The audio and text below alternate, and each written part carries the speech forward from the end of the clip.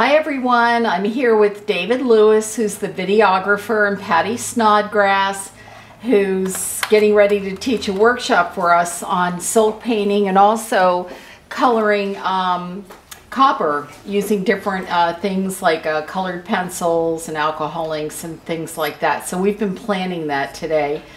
But I wanted to show you some new items that we're going to have at that we have at the website. The people that make these for me had to develop a tool that would punch out both of these holes. I was doing these on my own one at a time, and it really gets to be tedious. So we have these two different sizes with the two holes, which I think is great for a bracelet. And then we have these that have just the single hole in the top, and these holes are 3/32 of an inch, which is a good size for the Crafted Findings riveting tool. So that's something to keep in mind. But the purpose of the video today is to talk about Sgraffito, and this is a technique that I know from my ceramic days. And when I was working in ceramics, what I would do is I would throw a vessel on the potter's wheel. I would paint it with colored slip, which is colored clay, liquid clay, and then I would carve through that and it would reveal the pottery beneath, the color of the pottery. But the technique is very similar with the enamel, and I want to show you how to do this with the immersion process. So here we've got our piece, and I annealed it and I've domed it, and it does have fire scale on it, but that's not going to interfere with the adhesion of the enamel. So we're going to just go ahead and enamel this like I would normally. Turn on the torch. Now remember, after you get the torch started, you want to cut back on the gas a little bit. Let me do that again so that you can hear, okay? I'm turning the knob to the left. Now I'm cutting it back. Okay, you can see the flame, how that's changed. So I'm just going to heat up the back of the enamel, of the pendant, till it glows orange.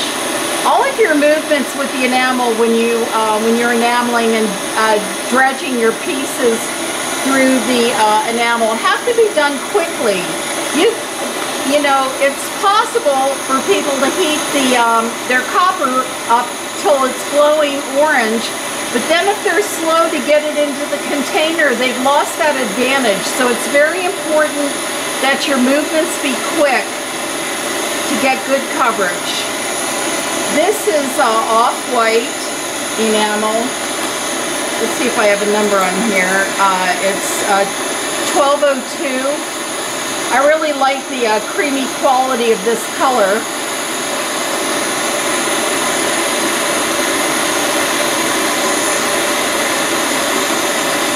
So we're just heating this up. We want to get it really, really glowing.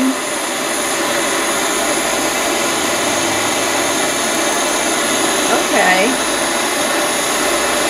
And I'm going to give this one more coat because my first coat was not really, it didn't have the coverage that I would have liked. Turn the gas up just a tad. Okay, now we're going to start, our next layer is going to be 1760, which is iris.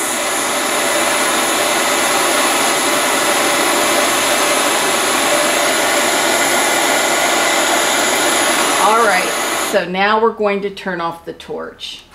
And I'm going to use a mandrel that's in a slightly larger size, just to carve some abstract designs in this piece. This is not going to be an artwork.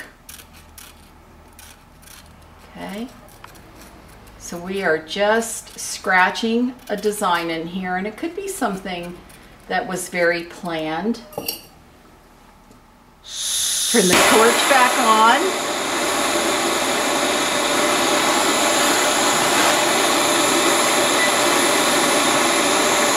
So now what I'm doing is I'm fusing the iris enamel to the cream colored enamel, to the off-white, yeah, which is 1202.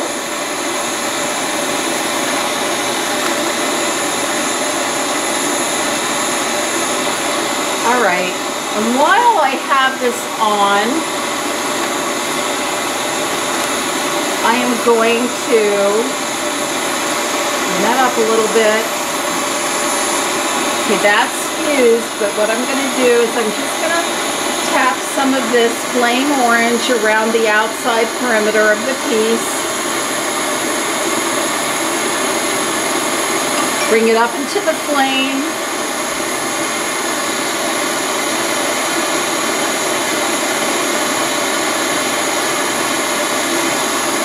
And I'm keeping it parallel to the table because the enamel, the copper disc has cooled quite a bit.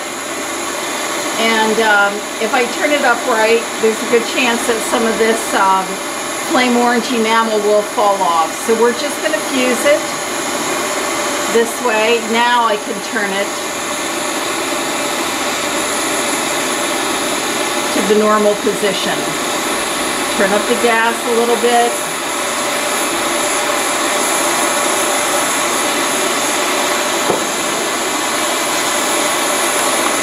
All right, now, if you have a buildup, if I were to take this off the mandrel the ordinary way, just by pulling this off, if you have a buildup of enamel at this end of the mandrel, when you pull that off, that enamel is going to go toward filling that hole there, and we don't want to do that. We want to keep that open. So what I'm going to do is I'm allowing this enamel to cool so I can crack it off.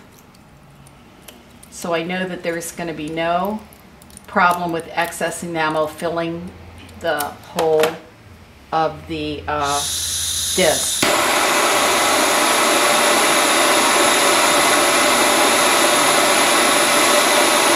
Now, since this is not going to roll like a bead would, I'm going to move the vermiculite out of the way because I don't need that now.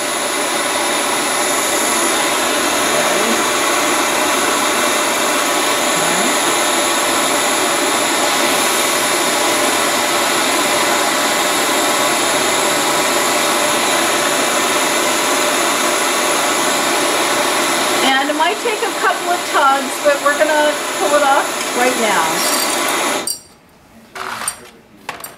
All right. Let's just drop that off onto the work surface, and I'm going to flip it over. Now, as this this flame orange begins to cool, it's going to change color and become more like this. All right. So that's as easy as it is. You can do the Sgraffito using the immersion process, and it's pretty quick and easy. Thanks for being with me here today. Bye-bye now.